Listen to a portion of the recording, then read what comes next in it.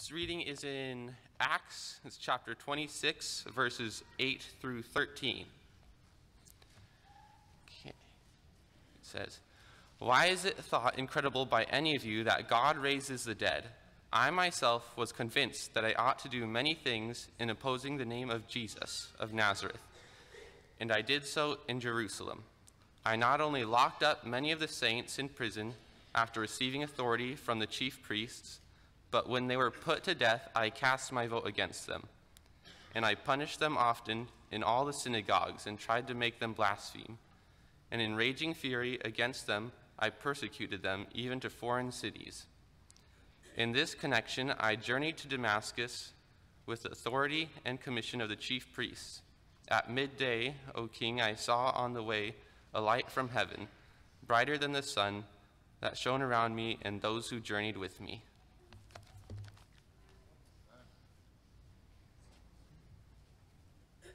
Thank you, Tim. You guys sound great today. It's always good to be able to praise God, and it's always good to be with the people who are excited about God. Good job today, Justin. I appreciate you. I'm excited about our singing and all the things that are going to be going on. We're working on a song called Oceans, and when we bring that in here, that's going to be fantastic. So something to look forward to. Lots of good things going on Wednesday, lots of good things that are happening around here. So I hope you'll be involved and just get to know some of the people that are here. It's a great, great time. And if you're coming for dinner on Wednesday, chicken fajitas. This is no bologna sandwich, all right? Just saying, you know, kind of get you ready for that. That's going to be a great thing. We want to talk a little bit today about being open to Jesus and what that really means for being open to Jesus. And that may seem like an obvious thing. I mean, who wouldn't be open to Jesus, right? In this day and time, I mean, people hold up John 3:16 banners. God so loved the world, he sent Jesus. I mean, it's perfect. Jesus is love, Jesus is joy, Jesus is peace. Who wouldn't be open to Jesus? I mean, Jesus is the guy who forgives, right? So if you've ever done anything wrong, then it's forgiven. We're all open to Jesus, aren't we? Isn't that the way it works? Well, let's talk about that a little bit, because apparently the passage that Tim read to us, and I'm not going to blame Tim for what Paul did. Tim's just the reader. He didn't actually do all of this, but he's describing a guy named Paul who comes in and who persecutes the church. That's not really being open to Jesus, is it? I mean, he's breathing threats and murder against the church. He's persecuting them. He's got letters to throw them in prison. He's got all kinds of things that are against Jesus. And they're not going to be what Jesus wants at all. In fact, what you see is a guy full of anger.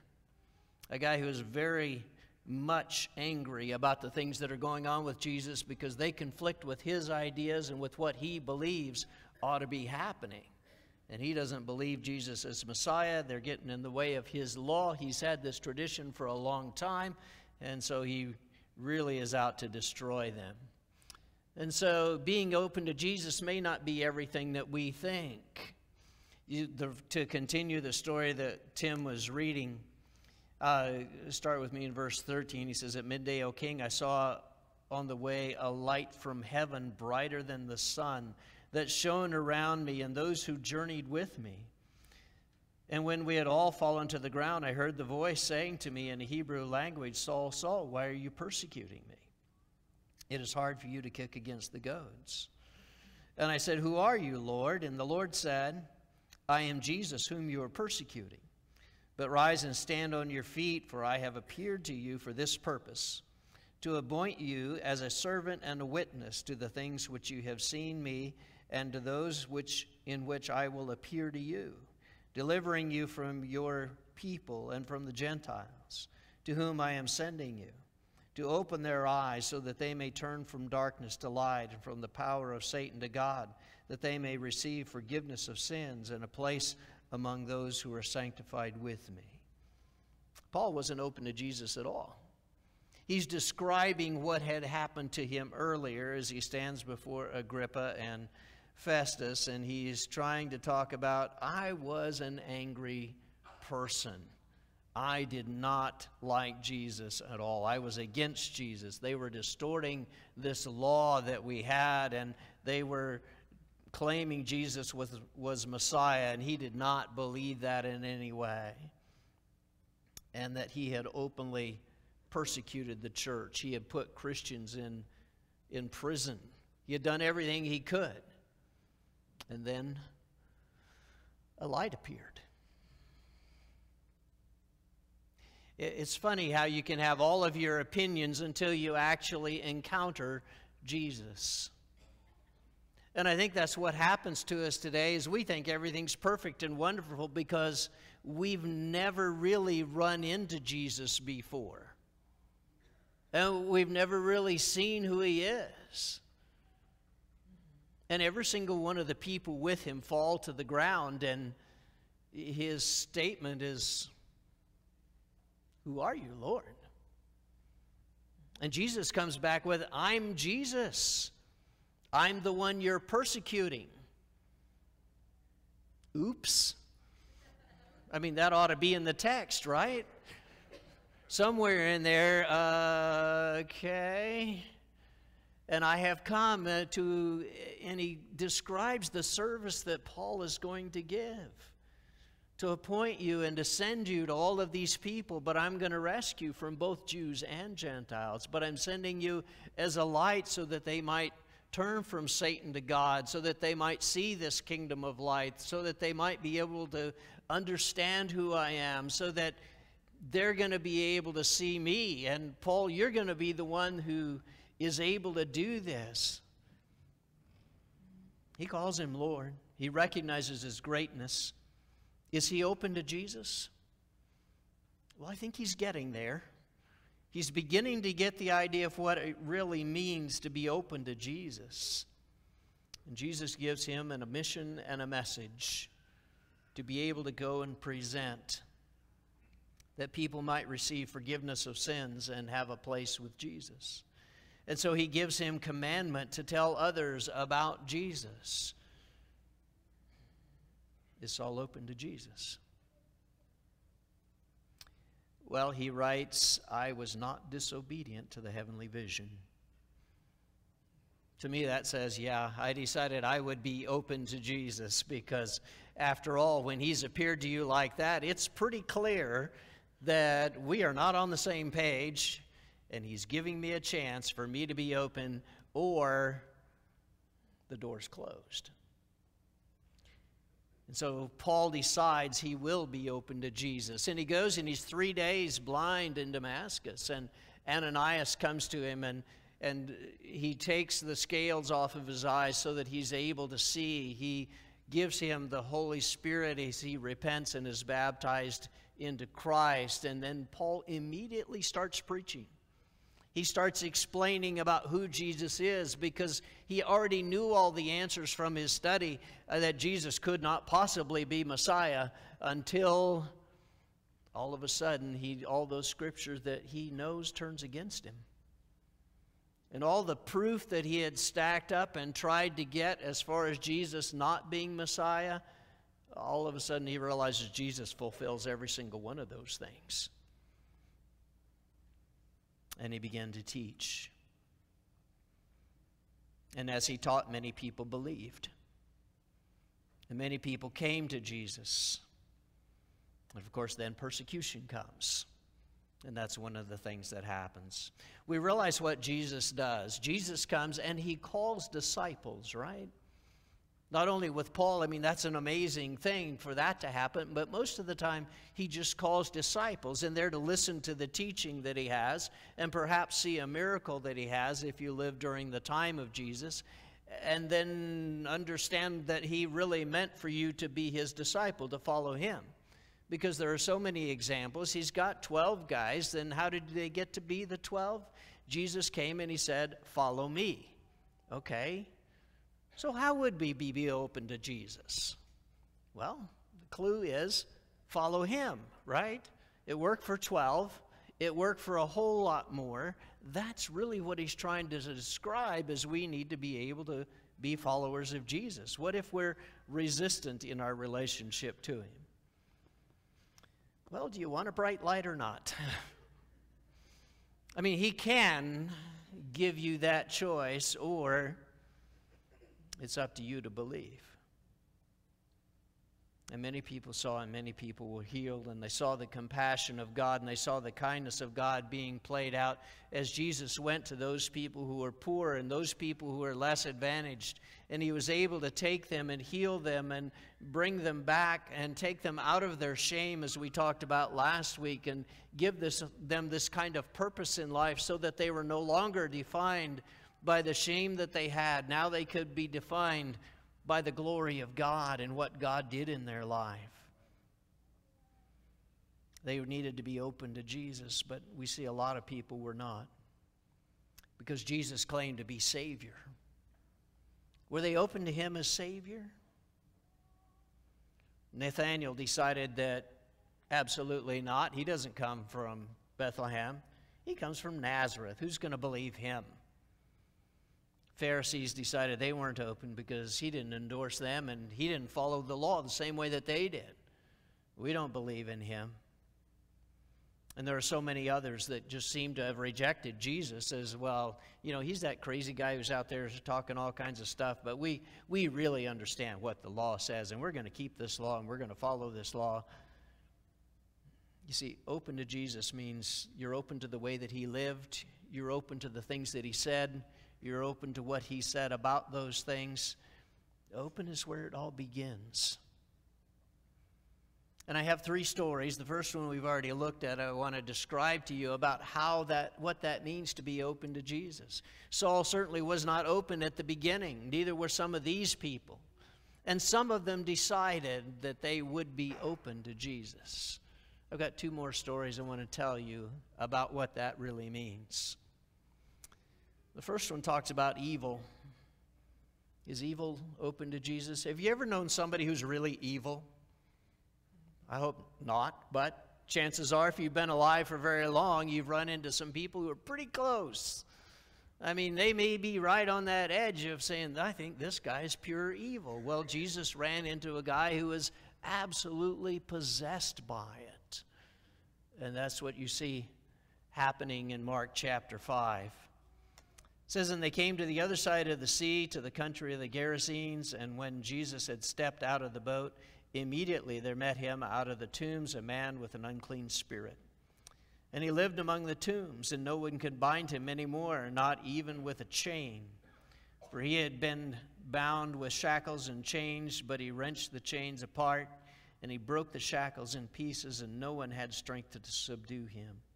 And night and day among the tombs and on the mountains he was always crying out and cutting himself with stones. And when he saw Jesus from afar, he ran and he fell down before him, crying out with a loud voice. He said, what have you to do with me, Jesus, Son of the Most High God? I adjure you by God, do not torment me. That's a scary passage, isn't it? Have you met that guy before? Maybe somebody who's his cousin who seems like, he's just crazy enough to do anything.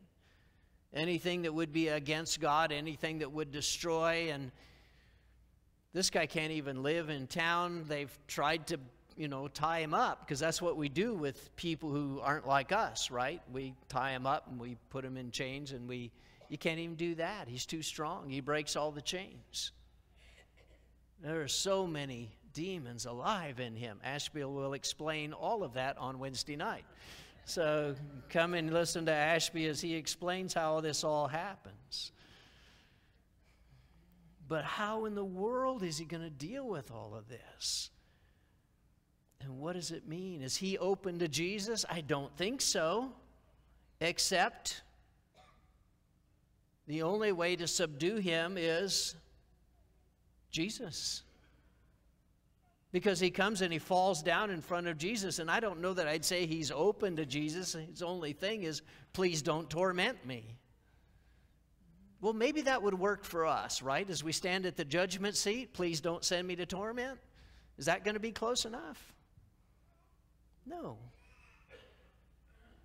And he doesn't say to the demons, okay, you guys seem like good demons. I'm going to just let you go this time since you asked me so nicely, and you came and you bowed, and not at all. And then there's the whole story about the pigs and about how they asked to go into the pigs, and sure enough, he lets them go into the pigs, and the pigs all run down and are drowned in the sea, so you've got like 2,000 dead pigs floating in the sea. And there were people there who were, I don't know, they're not shepherds. Shepherds are with sheep. What's with pigs? Pig herders? Can you shepherd pigs? I'm not sure. Anyway, the people who were there watching over the pigs are there, and they're so amazed at all of this because of what Jesus does with the man. And they go back and they get their friends in the city and go, you know what, we don't have a job anymore. Because after all, there's nothing out there to shepherd.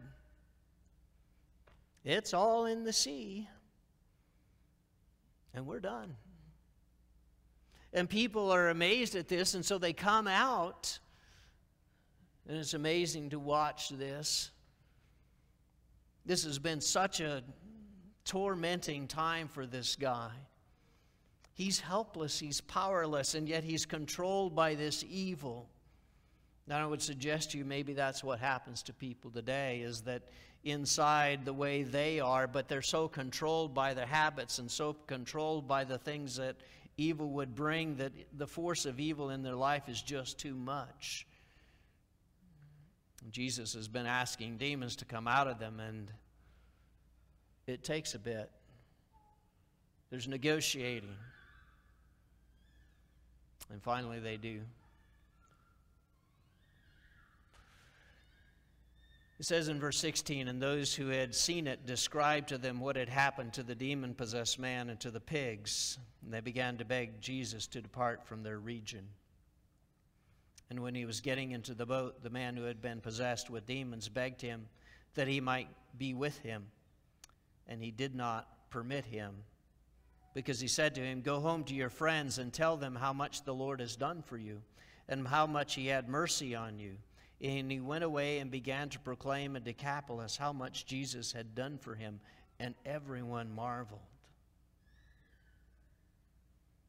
That's such an amazing story. They come back and they see the man clothed and sitting. I don't know that he'd ever been clothed and sitting in years and years and in his right mind and sitting with Jesus. And they have the opportunity to be open to Jesus, because after all, what a huge thing has happened. A guy who is literally possessed by evil itself. And they have the opportunity to say, then you could take care of my sin. Then you could take away any habit, any evil I have, any control that Satan might have over me. And they don't. Because they are not open to Jesus. And they ask him to leave. We would rather have our evil world and the crazy guy that we know about than to lose 2,000 pigs. And a lot of times our world will decide those kind of decisions based on economic terms.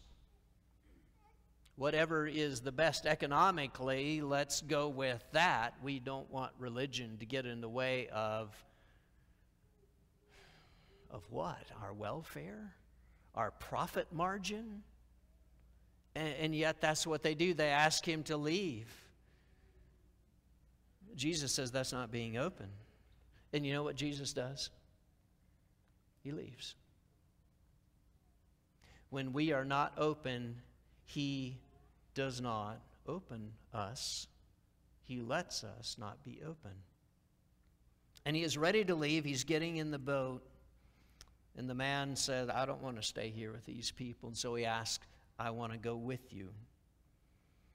And Jesus says, no. Jesus, I thought you would be open to the man. After all, at least with all this trouble, wouldn't you be open to the man when he gives you this kind of request? Don't leave me here with all these people who now hate me because I've ruined everything for them.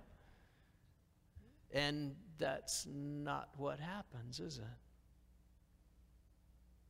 Jesus says, I want you to return to your home and declare how much God has done for you. Because that is being open to Jesus.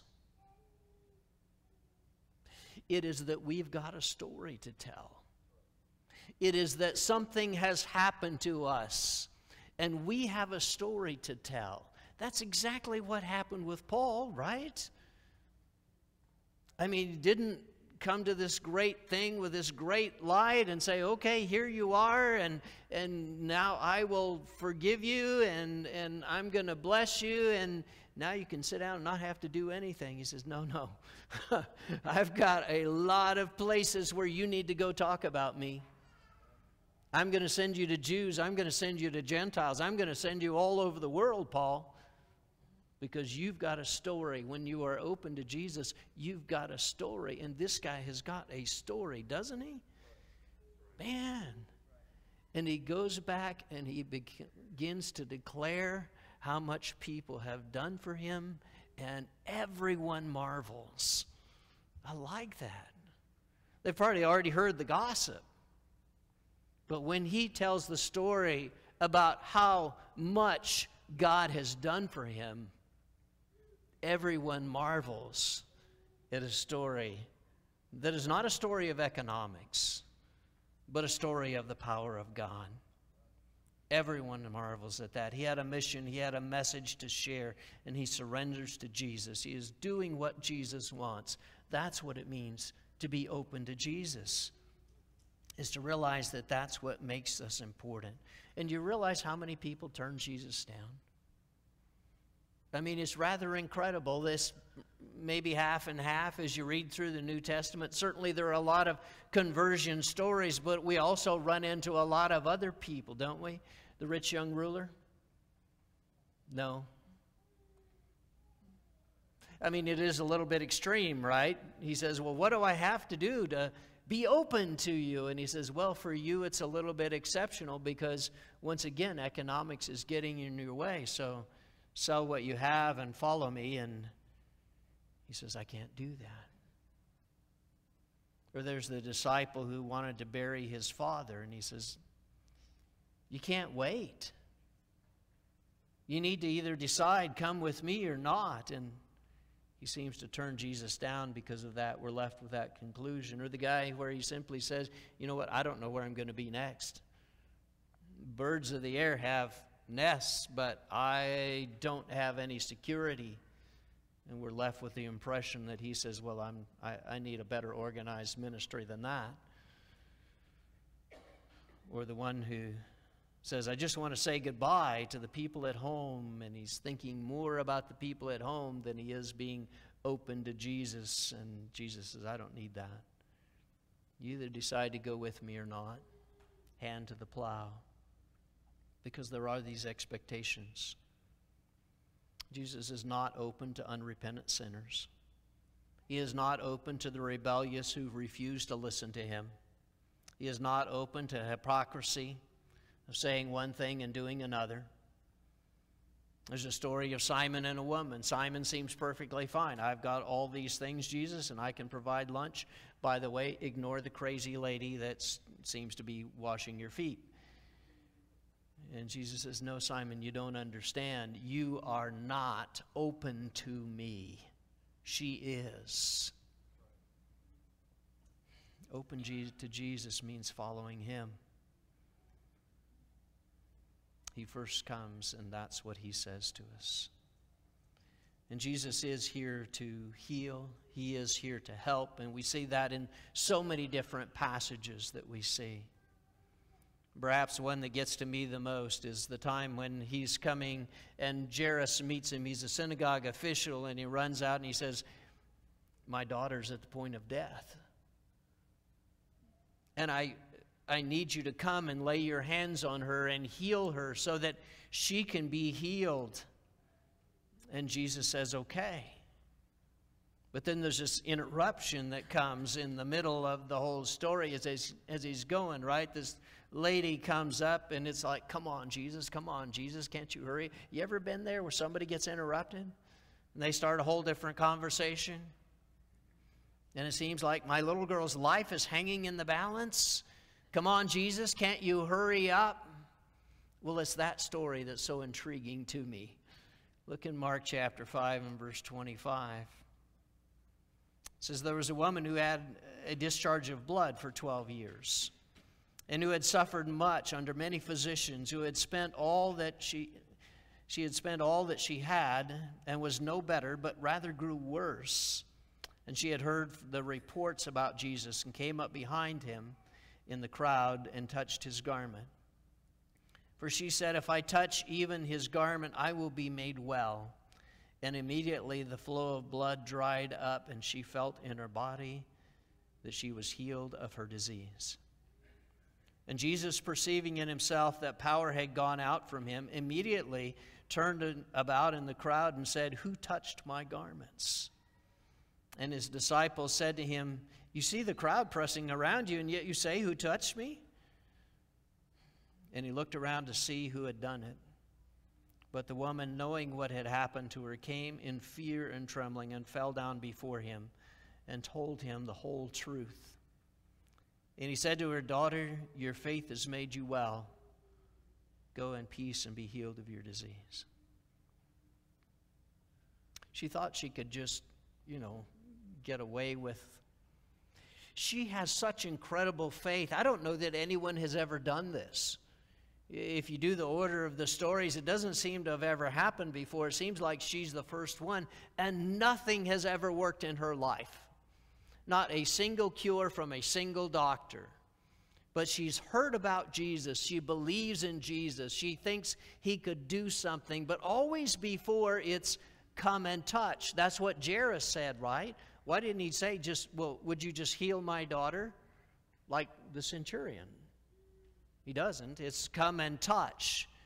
And she comes believing, if I touch him, I could be healed. This lady has great faith. What a tremendous thing that is, that she has this kind of great faith. And not only that, but it works. Right? That's really incredible. She comes up and it just takes one touch. And she's completely healed. And no one would know. She's just been on her period for 12 years. I mean, that's bad.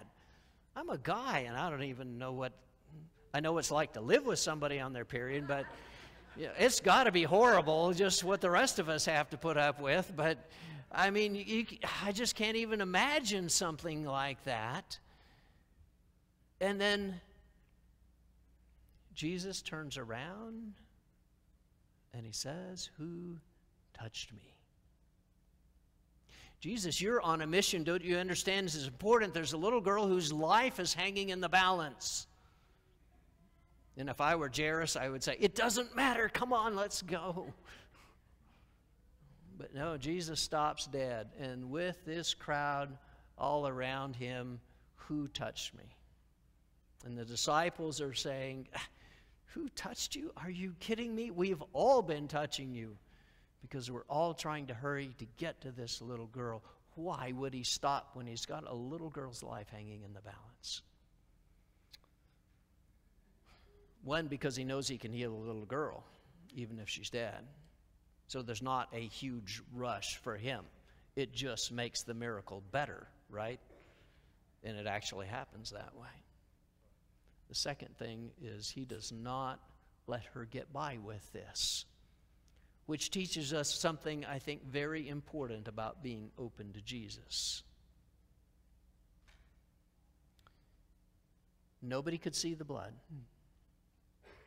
Nobody could see her pain. Nobody could see what she had been through. She's anonymous. And if I could just touch God and get healed anonymously, wouldn't that be great?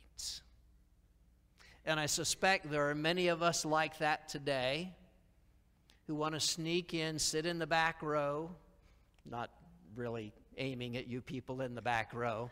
It's just a figure of speech, you understand. You happen to sit there today, so sorry, I'm not making you the target. But just that we don't really want to be involved. We don't want anyone to know about us. We would like to be anonymous. We don't want to be seen. And we would like to be able to pray and for God to do something amazing and wonderful in our life. That He would heal us and change us completely, and these huge blessings would come. Because after all, it's why we came here. We want to be open to Jesus. It's why we showed up in the first place, is so that we could be open and anonymous. And Jesus says, I don't do that. Really? Why not? For all of us introverted people, it would be really nice, wouldn't it? If we could just be anonymous about this and get His healing and get His forgiveness and not have to tell anybody. And He says, that's not being open to me. I don't like that part. She comes and touches, and He says, I want you to tell me the story. In front of everybody, in front of this whole crowd. And He's already stopped everything, and He's called her out right in the middle of all of this. And I'm just imagining she's an introvert like a lot of us are because of how she acts. It isn't that Jesus wouldn't stop for her. It's that, well, I just want to touch Him and let Him go. He says, you can touch me all you want, and I will heal everything you've got, and you're going to tell everybody about it. And she comes trembling, scared. It may be one of those shame issues. You realize all of these are shame issues, don't you? Can you imagine a guy who has to admit, yeah, I killed half the church? Before I became a Christian, I mean, that's worse than almost anything anybody else here has to admit before they became a Christian. I killed so many people. I put them in prison. I did all these things that were terrible to them. That's a shame issue, but not for Paul. He says, yep, I did it. And I'm guilty, and Jesus took it away. And it is no longer a shame issue. Can you imagine the demon-possessed guy? He's got a story to tell. I have not worn clothes in 10 years. Everybody in town has seen me naked, and I've been running because when they tried to capture me, guess what? They tried to make me civilized, and nothing could make me civilized except Jesus Christ. And when He comes into that, He's got a story to tell. It could be a shame story. It is not. He goes and declares how much God has done for him. What an incredible thing. And this lady who thinks she could be anonymous, not going to let it. I want you to tell your story also. And so she tells about the disease that she's had and how she's tried and all the different things and how one touch with Jesus and He was open, and now she is open. I find that incredible. So when Jesus asks, who touched me today? What are you going to answer? I hope nobody knows, but are we going to be able to stand up and say, I did? And there's something that happened today in my life that has changed it, and I don't want to be the way that I have been before. And I want Jesus to make a difference in my life, and I want Him, and I'm not going to be anonymous about it. I want to say something to somebody. Because shame is where we hide. And when Jesus touches us, we need to be able to tell the story. I was touched, and I am open to Jesus, and I have a story to tell. And it's so hard for us introverts to admit that. Being open to Jesus is being able to tell your story of what he's done for you. We cannot go unnoticed. We cannot be anonymous. Open to Jesus means doing what he wanted. It means open to everything that Jesus has done for you. So that's the question. What has Jesus done for you today?